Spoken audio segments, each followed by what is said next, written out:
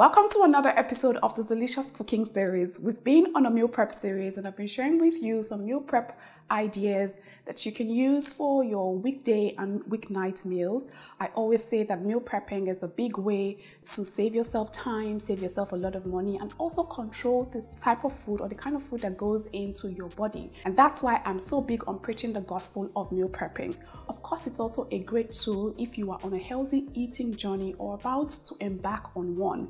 It's something that can sustainably and effectively help you maintain your healthy lifestyle. And that's why I thought it important to come and share some meal prep recipe ideas with you. I've shared some in the past, and in today's video, I'm going to be sharing with you meal prep ideas for dinner recipes. In today's video, I'm going to be sharing with you 3 mouth-watering and delicious recipes that will span the course of 7 weeknight meals. So that's 3 meals for 7 nights. And in this meal prep session, I'll be making a chakalaka sauce that I will serve with a sweet potato and pasta on different days. I'll show you what I do. I'm also going to be making a 1-pot chicken and vegetable rice recipe. And then, of course, finally, I'm going to be making a pepper soup with some yam and vegetable as well. All of these meals are very easy to make, and they actually are also balanced diet meals as well. Kids will love it, adults will love it, everyone will love it. So enough talking, let's get right into the cooking action, shall we?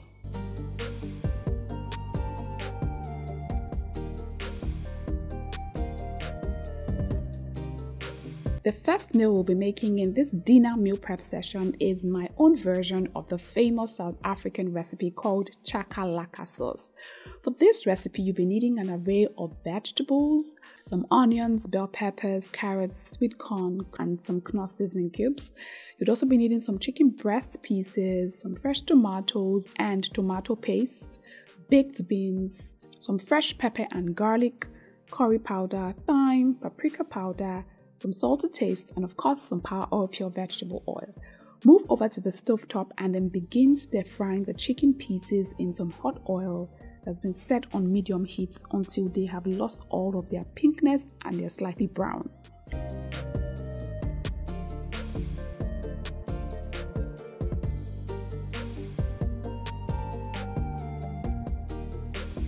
Now, once that is done, add the onions and the garlic and pepper and stir fry for an extra 1 minute.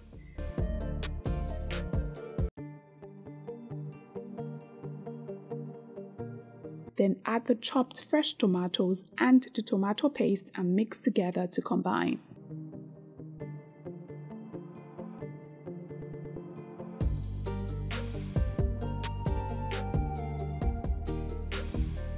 My knorr seasoning cubes goes in next, followed by the spices, the curry powder, thyme, paprika powder, some cumin powder, and of course some salt to taste. Then mix together to combine.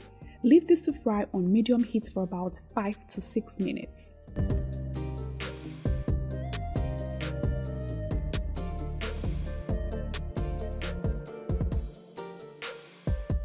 While it is cooking, start prepping the side dish you want to serve the sauce with.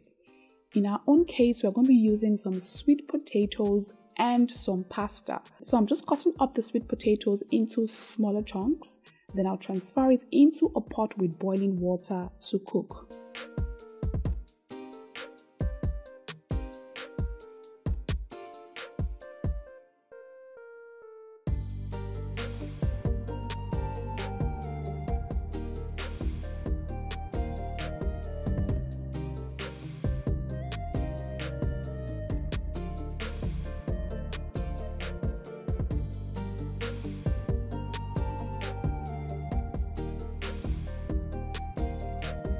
For the pasta, I'm using spaghetti, and I'll place that into some boiling water that I've also salted heavily with some salt.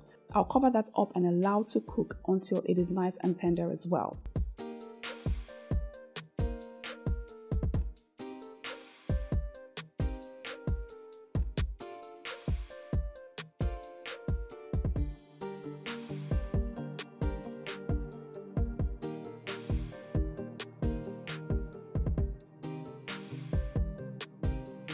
At this time, the sauce should be well fried. Add some water or stock to loosen it up, then leave it to cook down for another 5 to 6 minutes.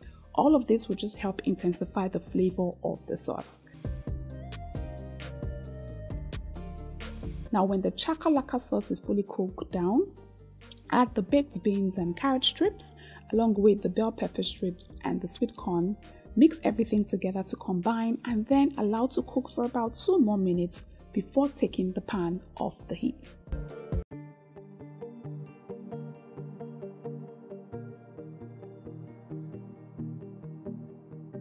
When the sweet potato is soft, I'd also take that off the heat, strain out the water and set it off to the side. Now while the chakalaka sauce, the sweet potatoes and the pasta are cooling to the side, we'll get started with the second recipe for our dinner meal prep session. And this one is just a 1-pot chicken and vegetable rice. And for this, you'll be needing some vegetables. I'm using some bell peppers, carrots, sweet corn, onions, garlic and pepper, some washed rice, chicken breast pieces, some spices, tomato paste, Knorr seasoning cubes, some salt, kale leaves, spring onions, and power oil pure vegetable oil. Now start by heating up some of that power oil pure vegetable oil in a pot, then grab the chicken pieces and add to the pot. Season with a little bit of salt, some Knorr seasoning cubes, and then stir fry until the chicken pieces has lost all of its pinkness.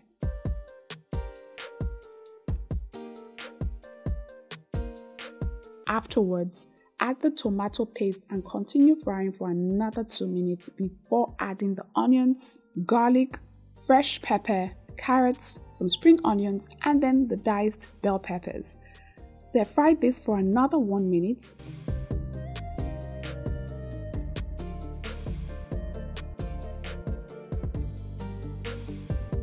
Then add the washed rice, the curry powder, thyme, paprika powder and cumin powder, some of the Knorr seasoning cubes and some salt to taste. Mix everything together to combine.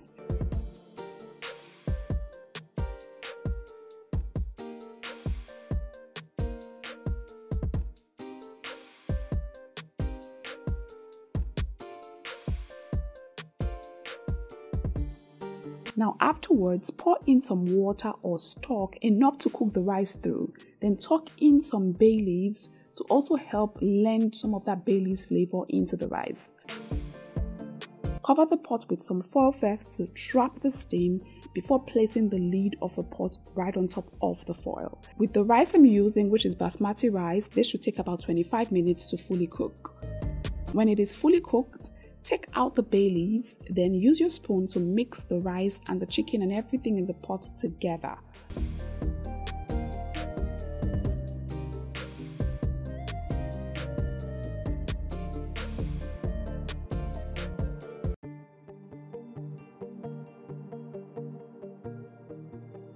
Finally, add some more of that spring onions just for a pop of color and then take it off the heat immediately.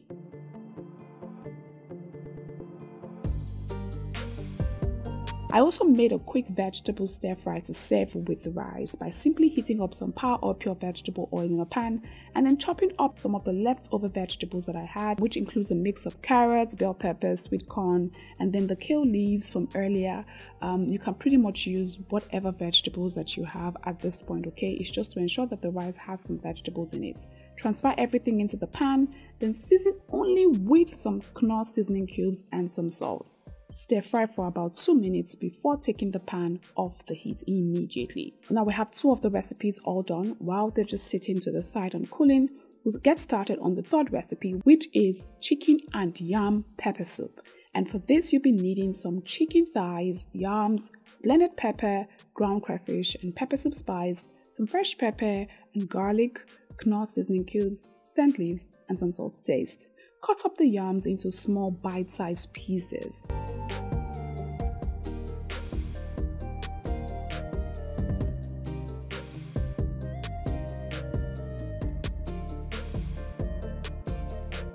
Then place the washed yams in a pot on medium heat along with the chicken pieces. You can use any part of the chicken for this if you prefer, but I'm using the chicken thighs, which in my opinion is the most flavorful part of a chicken. Then grab the pepper mix. Now in this mix, I have some tatache, also known as chili red bell peppers, and some onions as well. I blended the onions in this mix because I don't like to see the chunks of onions in my pepper soup. Now pour it into the pot, then add the chopped fresh pepper and the minced garlic, some Knorr seasoning cubes, ground crayfish, the pepper soup spice, and then salt to taste. Then add enough water to cover the surface. And gently mix everything together to combine.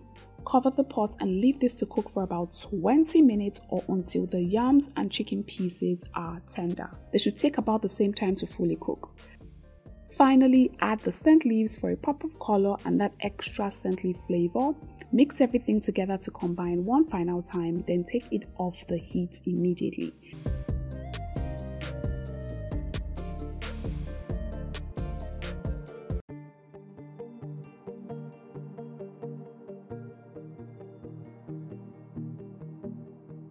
Now all that's left is to prep the meal prep bowls and then assemble the meals into the bowls. According to my dinner table for this week, I'll have the pepper soup on Tuesday and Saturday, the chakalaka sauce with sweet potatoes on Monday and Friday, the chakalaka sauce with pasta on Wednesday, and then the one pot chicken and rice with veggies on Thursday and Sunday. But you can pretty much arrange this however you choose and however you desire. And of course, you can make as much of this as you need, depending on how many people you'll be serving in your family. This is 7 days of weekly and weekend dinner all done. Portion the meals according to your serving size. And you saw how easy it was to put all of that together. It took me about an hour, 30 minutes. It's something, like I said, will definitely save you time, especially during the week, and you don't have to worry about making a meal for yourself or your family members as well. Just plan it correctly, prep it, and ensure that it is stored nicely in the fridge so it doesn't go bad. And then when it's time to eat, just bring it out, warm it on the stovetop or in the microwave, and you are good to go. Anyways, let me know if these meal prepping videos are videos that you like, and I'll bring more of it for you to see. So just let me know in the comment section down below, okay? That's all I have for you in today's video. I'll see you again with another mouth-watering and delicious recipe. Until then, take care.